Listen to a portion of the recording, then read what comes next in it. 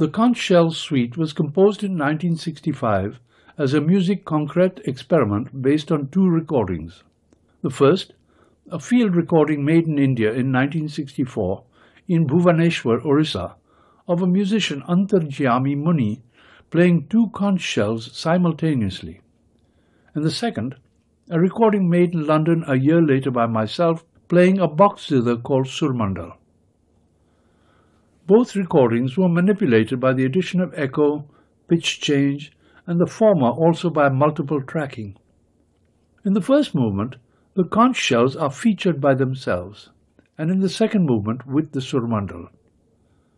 The suite was intended to have at least one more movement with the conch being pitted against percussion instruments. But the first two movements were so time-consuming that I let my friends and associates convince me that I had better things to do with my time. After its inception, I played it for one or two of my friends in England. But their reaction to it was utterly negative, and so it sat on the shelf for more than 2 decades. It resurfaced in the 90s, and once again I played it occasionally for friends. I can't say that it was a big hit, but as I recall, one or two listeners were intrigued. One of them happened to be a UCLA Music Department professor of composition, Elaine Barkin, who urged me to submit it for the Music Faculty Composers Concert in 1996. This was the only non-live item in the concert, and was used as the opening piece. To my surprise, several individuals expressed their appreciation of the piece and asked to hear it again. They also wanted to know how it was constructed. And so I offer the conch shell suite on this CD, followed by an explanation of its background for those that might be interested.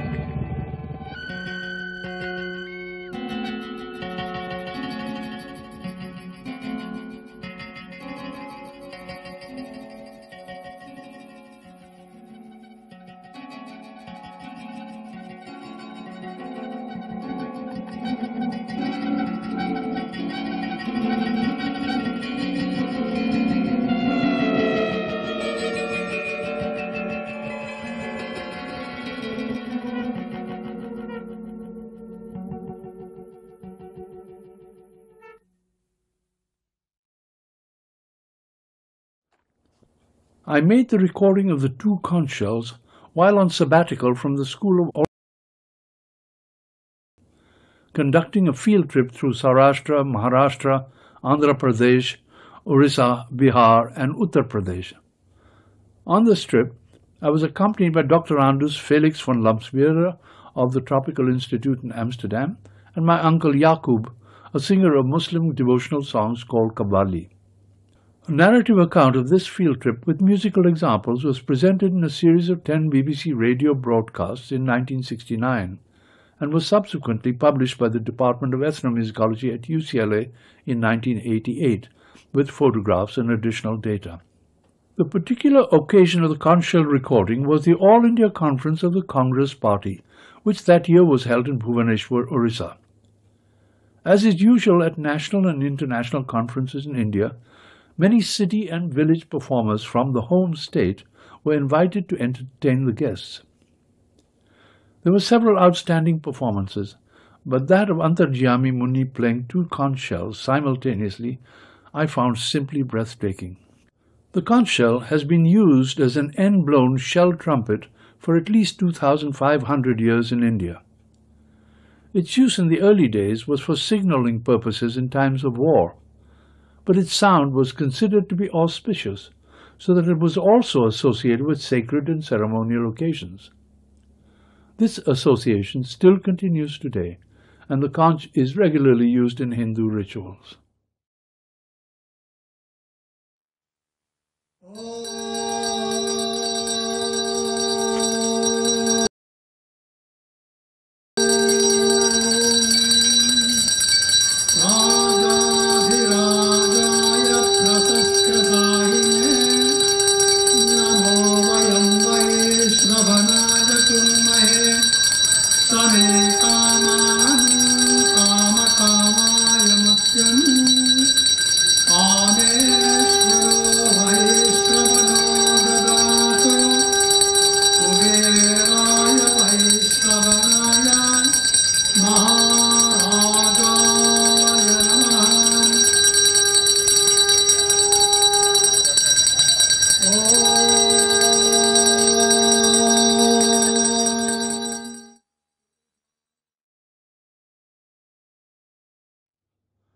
Although the instrument is quite common today, it is used primarily for its musical expression. This is what makes Antarjami's performance so unusual, because he played two conch shells simultaneously for musical purposes, not for their sacred associations. His performance may not be regarded as musical in the conventional Indian sense, since it involves neither raga nor tala. Nevertheless, he employs what I believe to be one of the fundamental elements of musical expression, the manipulation of tension and relaxation. This he achieved in a remarkable manner. The two shells were pitched about a semitone apart, and in this demonstration, Antarjami plays them separately.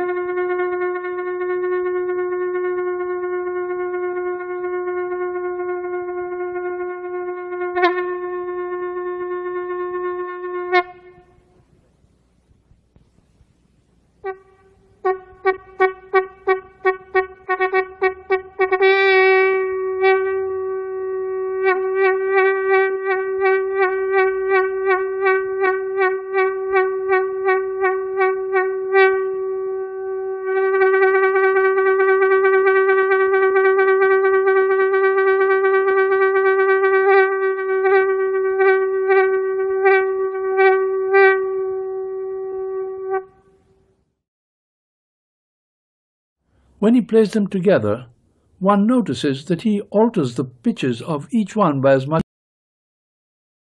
He uses the frequency and intensity of the beats produced by the conches in a functional manner, not only to create a varying sense of restlessness and repose, but also to support the varying rhythms which he creates by the pulsing of his breath.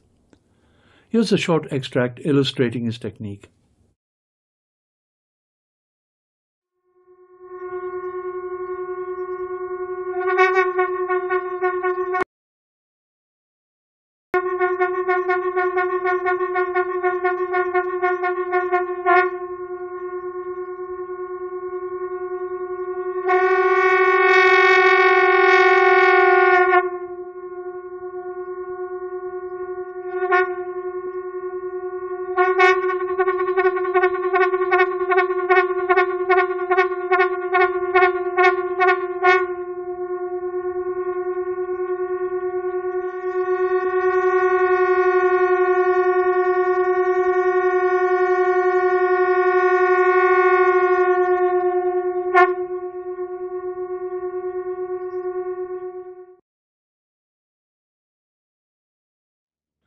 My recording of Antarjami took place after he had finished his stage performance for the Congress.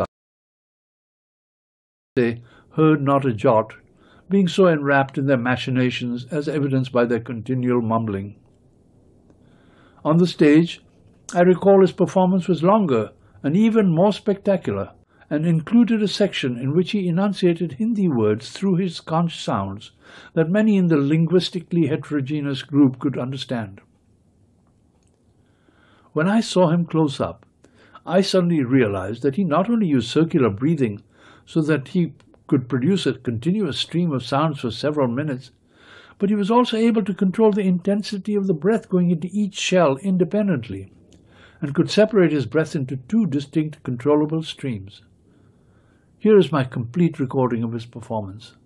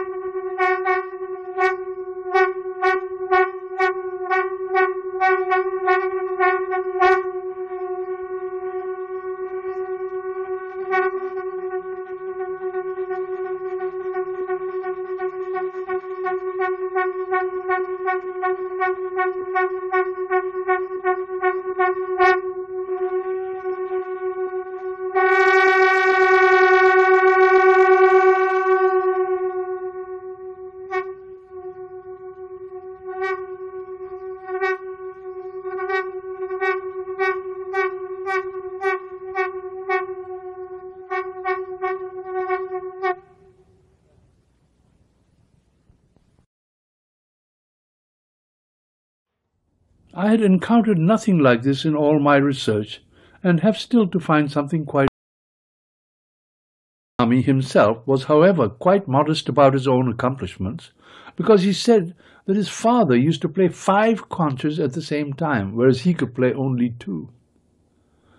Perhaps Antarjami was exaggerating, but the thought of what the sound of 5 conch shells might have been remained with me long after the completion of my field trip.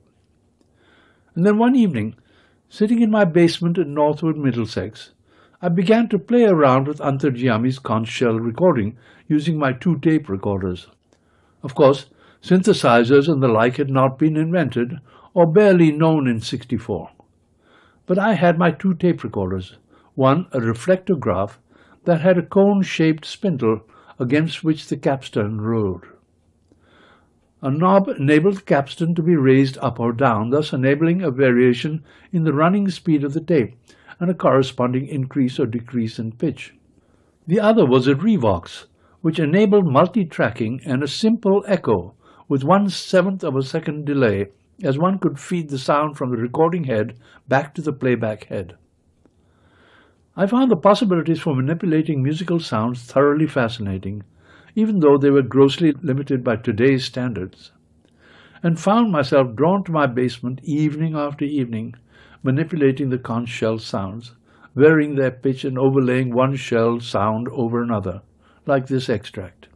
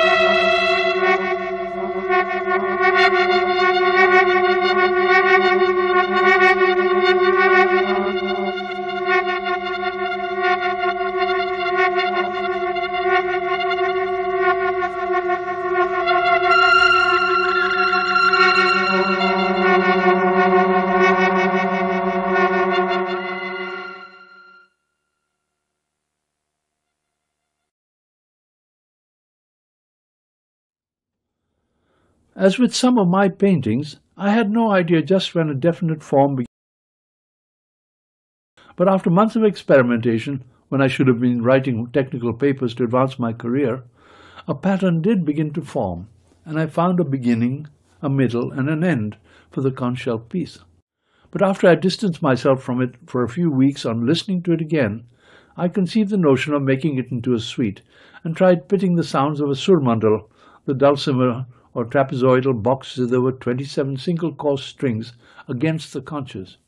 While its Persian counterpart, santur, also used in North Indian classical music, is played with 2 strikers, the surmandal is usually strummed with the fingers of one hand, and the instrument held upright with the other. It is used as a kind of background accompaniment by singers of North Indian and Pakistani classical music. The playing technique varies, some singers picking out the notes they sing, while others strum the strings more or less indiscriminately. Since these surmandal techniques have not been illustrated elsewhere, I have included 2 short examples here. The first of these was sung by the late Bade Ghulam Ali Khan Sahib in 1963 in Bombay, propped up in bed and recovering from a serious stroke. Note the way he picks out the notes on the surmandal to reinforce specific notes of his song. Ah, ah,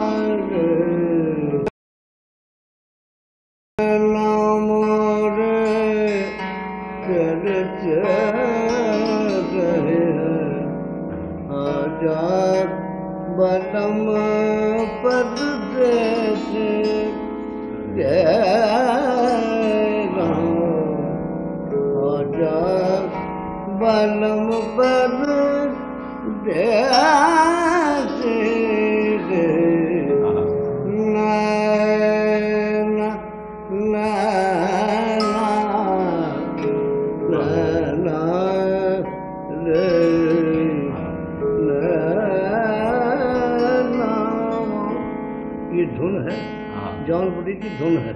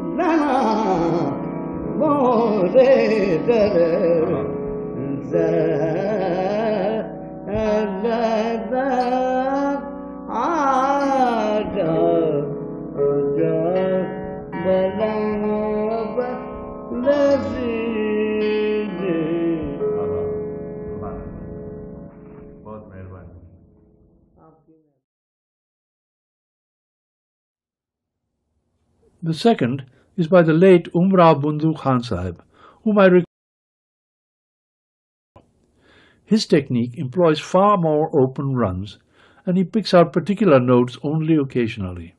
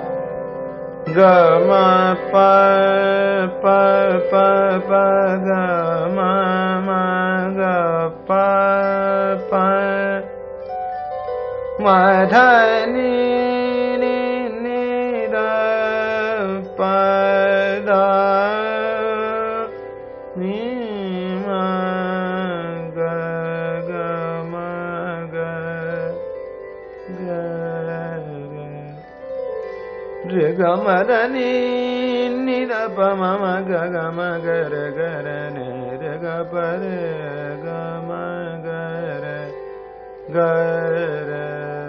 sa sa sa sa sa ne re ga re sa ma ga ma da ni da ma ga ma da ni sa sa ni da ni da ma da ni re ga re ni re sa ni ma ma da ni da ma ga ma ni da pa ma ma ga ga ma ga re ni da pa ma ga ma ga re ne re ga pa re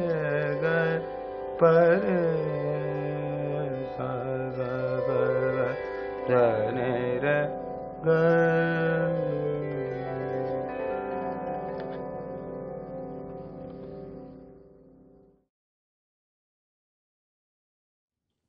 For the conch suite, I play the surmandal with the fingers of both hands. The microphone was placed virtually in contact with the resonating body of the instrument. My tuning was completely unconventional, the idea being to attempt to communicate feelings and emotions without using recognizable musical pitches.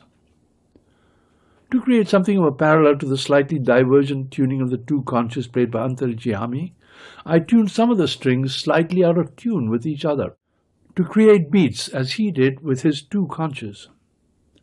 While I do not have a recording of the tuning I used, the following extract from one of my early surmandal experiments may give some impression of it.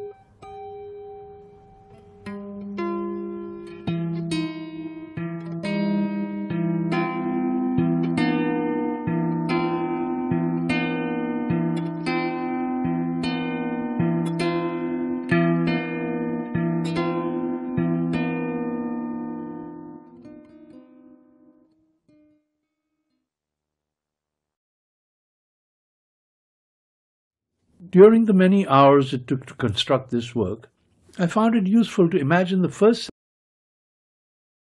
of the conch as it achieved supremacy over other life forms in the ocean.